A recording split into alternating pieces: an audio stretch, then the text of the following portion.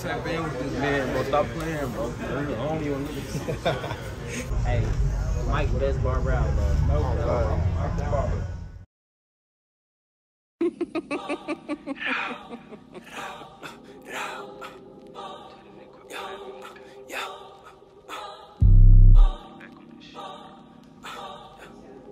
Got that nigga Virgo on go, man. He one of the hard man. Take out the whole family tree. I don't go. What's good with the YouTube? It's your boy TaperByMike. As you can tell by the title of the video, we got a hot taper tutorial. I'm gonna walk you all the way through it. Now my client already had his guidelines set in. I started recording a little late and he's not taking anything off top. So it's not necessarily a waver cut. He used to be a waver, but he growing his hair out. But I'm gonna let y'all see the back taper. Even though I started late and I didn't like the angle, I went ahead and put it on here just to give myself time to explain to y'all my fading methods so you'll understand everything I do, why I do it, how I do it, and stuff like that. So I'm gonna walk you through that in this section, then we're gonna slow it down whenever we do both sides of the taper and the edge up. So my main fading method that I go with, I refer to it as a skip fade because I start at the bottom with the ball line. I do the ball line, lever open, remove that line with our lever closed, then I skip the half guard step and I start fading with my one guard. I fade my one into whatever size is on top. So if he had like an afro, I would use my one coming down with the grain as you see me doing in this video just to create a blend with the one guard. And then I go back to the half in order to blend out that middle line as you see me doing right now. That's why I call it the skip fade. Another method that I use is called down fading, where I use my biggest guard first. So I would come with my one, then I would come with my half guard, then I would come with my lever open, then I would come with lever closed. That's fading all the way down. And after you do one of those fading methods, then you want to come back through and do detail work. I always save detail work for the end. That way you know exactly what needs to be touched. If you try to fix it while in the process of doing it, you're gonna just spend a lot of time. If you want to save time, do the basis of your fade first, then come back through in detail. That's exactly how I do mine. So as you see right now, I got my Babyliss trimmers and I'm coming through and I'm lining up the back taper. I'm gonna feed it directly into the hot taper lineup that's already, the hot taper guideline, my bad. The hot taper guideline is already on the side. We're gonna make sure that we feed that line directly into it, but we're gonna leave a little bit of hair just so it have a nice transition. So as you see me getting the camera closer, I'm gonna let y'all see exactly how I do this part. We're gonna start at the bottom of the taper. Make sure if your trimmers are zero gap, be very, very, very light-handed. You don't wanna leave scars. This part of the neck is very sensitive. So like I said, start at the bottom and create like a rainbow effect coming around the ear. And you wanna leave a little bit of hair right there where I'm starting at now. You wanna make sure you leave a little bit of hair kind of dark so that way it have a nice transition. Because if you fade past this line, it's gonna start looking like a burst fade and you don't want it to come past the ear if you're doing a taper, because after that it's a burst fade like I just said. So now we got our rebels with the lever all the way open. We're gonna start at the bottom line and bring the lever open to the top of the ear. Keep in mind, leave this section right here dark so that way it have a nice transition. You'll see that at the end. We're gonna come back through, lever open, make sure we get all the hair, then we're gonna close our lever. Right after putting that lever open in, close your lever and flick that bottom line out. You might as well get it over with now. The reason you wanna do that, because if you wait to the end to do your lever open, your lever closed, you're gonna end up pushing the fade higher than you want it. So go ahead and set this ball section in and then fade around that. So after we set that in, we're gonna come back through with our one guard. We're gonna start right there where we left off at the top of that lever open line, and we're gonna scoop up to the parietal ridge. This is the line that's directly even with the corner of your client's lineup. So where the vertical line of the edge up and the horizontal line meet, you wanna bring the fade to about right there. And like I said, my client did have waves before, so we're not taking none off top, but we are gonna have to debulk that side just to give them a nice fade all the way up. We don't want our fade to stop and have it looking like a chili bowl. So now that we got that one guard in, like I said, it's a skip fade method. So we skip the half guard. Now we're gonna come back through. It's time to get that final section done. It's the half guard. I like to leave this part. Besides it being an easy fading method, I also like to leave this because this is the final part that just bring the whole fade together. You got the bottom half blended, you got the top half blended, and now you just come back through with this and smear it all in. Like, you feel me? Like, that's the best part whenever you see your fade being complete. So we're gonna do that. We're gonna hit it with the half guard. Then after that, that's when we're gonna start doing detail touches. The best way to detail is working your lever. As you see, my thumb twisting and turning each time. And here go another tip whenever it come down to a fade, especially when detailing. Always look through your mirror and make sure the fade look exactly how you want it to look through the mirror. because your eyes are gonna tell you exactly what you want them to tell you. Your eyes are gonna lie to you and make you think the fade is blended. But if you look into the mirror and check on the fade, the mirror will not lie to you. You feel me? I'm gonna do a video and show y'all exactly what I mean, how the mirror spot out dark spots that your eyes won't catch until your barber eyes develop. But that's a video for later. But after we got that fade set in, we're gonna go ahead and touch that line one more time. I didn't like how it came to a point right there by the ear. So as you see, I'm kind of just working on that. Like I said, I could have kept doing this earlier when I first put the line in, but I always say my detail touches for last because I might not like it then and I could have came back and possibly liked it afterwards. So that's why I do everything at the end. So as you see, it's starting to get more of that rainbow arc to it. All right, and here go another tip for you. As you've seen, I lifted my client head up to make sure that he was in the upright position when I'm doing his edge up. You pretty much want to keep your client like this the entire time, but especially when it comes down to edge up, their head have to be leveled and in a position that they would normally sit in, because the edge up is going to shape to however their head is. If his head was leaning down, I would have no choice but to do like a McDonald's style edge up, and you don't want that. You want to keep it natural as possible to their head in the normal position that it would be in. So that's exactly what I did. Came through with my Babyliss Fx Trimmers, hit the edge up at the lightest spot possible. That way we can keep it all the way natural.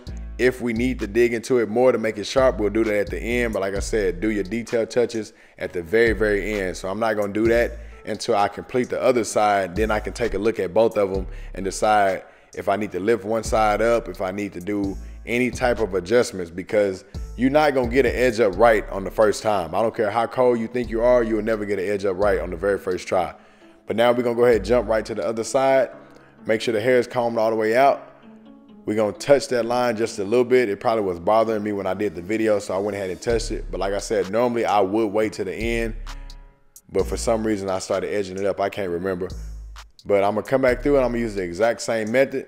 Lever open, knock out that line with our lever closed, hit it with the one guard, come back through, clean it up with our half guard. Then we're gonna detail touch.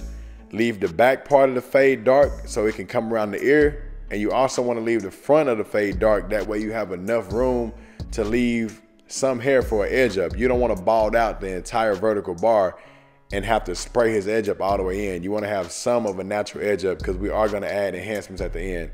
So as you see right there, it kind of looked funny behind the ear because we left that hair, but that's going to be perfect at the end. Whenever we do this blend and we come back through, we're going to hit that spot with a half guard in order to blend it in. That's typically the guard I would use when I'm blending in this part. But as you can see, I kind of hit it, you know, with the one. There's nothing wrong with using a bigger guard. That's another tip I want to give out. If you think that you want to use a half guard on a certain spot to detail touch it, hit it with a one guard closed first just to make sure. You'll never go wrong using a bigger guard. But if it was the other way around, then you're in trouble.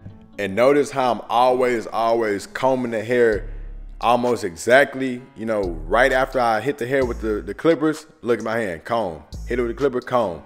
This is very important, especially when it comes down to black hair. You gotta keep it intact because as soon as you flick up, the hair is moving up. And unlike straight hair, it's not gonna come back to a normal position. Especially with him growing his hair out, it's gonna try to stay in whatever position we put it in, because I did spray his hair with holding spray, so it is a little stiff right now. That also plays a big part in keeping the hair exactly where you want it. So if you need some good holding spray, you know, go to www.tapersauce.com, you know, order you some holding spray, some mousse, enhancements. Pretty much every product you see me using, you can find on tapersauce.com. Just had to throw in a quick commercial break as I do some detail work. As you see, the fade is coming along. We blended it all the way up, and you see me do it again right there. Lifted his head up to make sure, even though I'm not doing the edge up, I want to hold his head up in the position that it would be when doing this fade.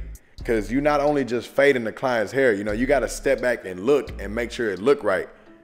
So that's what I'm doing right there. I'll scoot the camera back and I'm making sure that the fade is looking exactly how I want it to look. So now that we got that side blended how we want it to blend, we're gonna go ahead and get ready to finish his lineup. So what I'm gonna do, I'm gonna go back to that left side and I'm gonna start over there and bring the line across. Now as you see right there in the middle, my client has a natural, I'm not gonna say pointy edge up, but he has a natural arc. Like if his hair just grow in, the middle section of his hair is gonna outgrow the sides. So that's why he has that natural arc. Now you have two options when it comes to that. You can either start at the corners and come straight across the arc, but then it's gonna have mean grow back. You know, you might have a nice boxy look, but then you're gonna have mean grow back.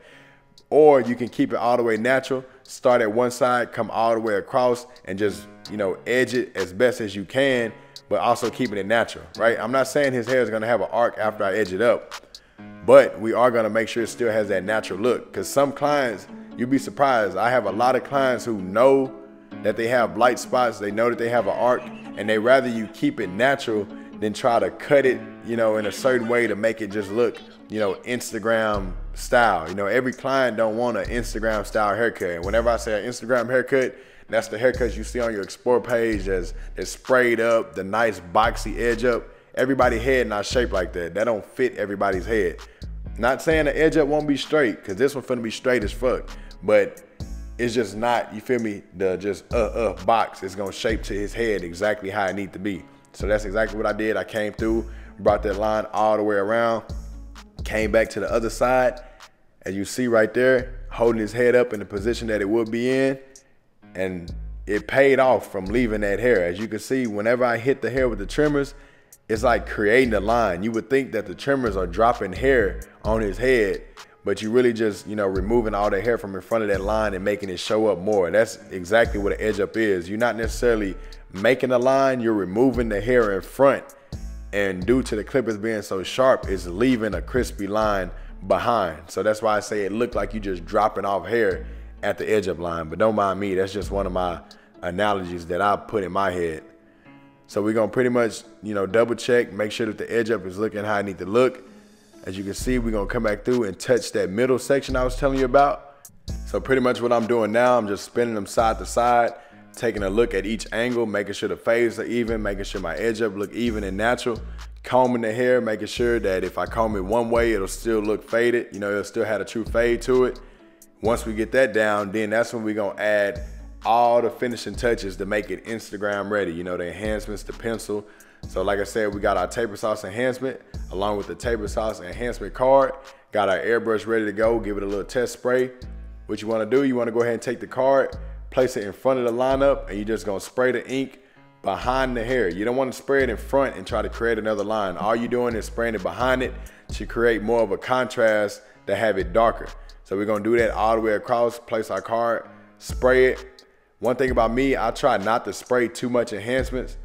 Like I like my haircuts to look, you know, nice and sharp with the enhance, but I don't like it to where if he walk out the barbershop, somebody can tell from across the street that he got enhancements. You feel me? That's not necessarily the look I go for. Now some clients, I have clients who like that look. They want the enhancement sprayed on heavy.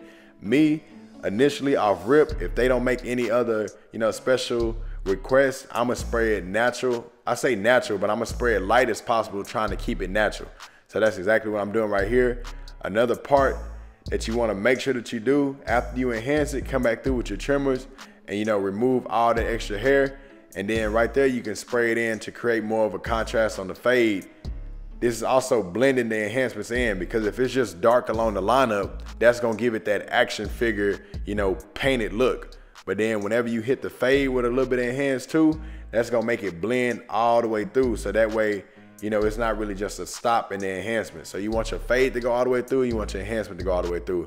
So now what I'm doing right here, retouching the enhancement all the way across, making sure I give that middle some love, because like I said, you know, it sounds like I'm on my client ass about it, but I'm really not. I'm just making sure y'all understand. So whenever you're looking at this video and you see me touching that side or touching that middle as many times am I doing, you know, you'll know, okay, that's why he doing that. So like I said, we still hitting it with the detailed touch, coming all the way across, making sure. So whenever you hit your lineup with the trimmers after the enhancement, you're removing any ink, you know, that's still on there. And that's one thing I like about the Tapersauce ink, is that you can remove some after you spray it. Some ink is like, as soon as it hit the skin, it's stuck. If you mess up, you mess up. But with the Tapersauce, you know, it's still gonna last, but you can also adjust it. That's one of the best things about it. So whenever you order your sauce, you know, keep that in mind. Now right here, we coming back through, just getting our camera angles ready. You know, I'm gonna show y'all some more videos on that later, on how I do my Instagram pictures, how I do my posts. You probably seen an Instagram post, you know, with this haircut, if that's what led you to this video. So that's what I'm doing now, making sure my client is a little bit lower than me as I record the video. Like I said, I got a lot of tips when it comes down to taking the videos that I can, you know, show y'all in later videos. That's one I can tell you right now. Make sure the client is a little bit lower than you when recording the video, so that way you have that bird's eye view angle, you know, when it come down to recording. But we'll talk about that, you know, in later videos to come. And here go pretty much the end process. He didn't want to see the mirror, as y'all seen at the beginning. What I'm gonna do, go ahead and take off the neck strip, make sure all the hair is dusted off the neck. If I was to do the facial hair this time, I would have did the same thing, make sure it was touched up, but he did it himself. We hit him with a little bit of aftershave at the end so he don't get any ingrown hairs. Go ahead, order your taper sauce if you want to use the enhancements I use. Stay tuned for the next video, and yeah.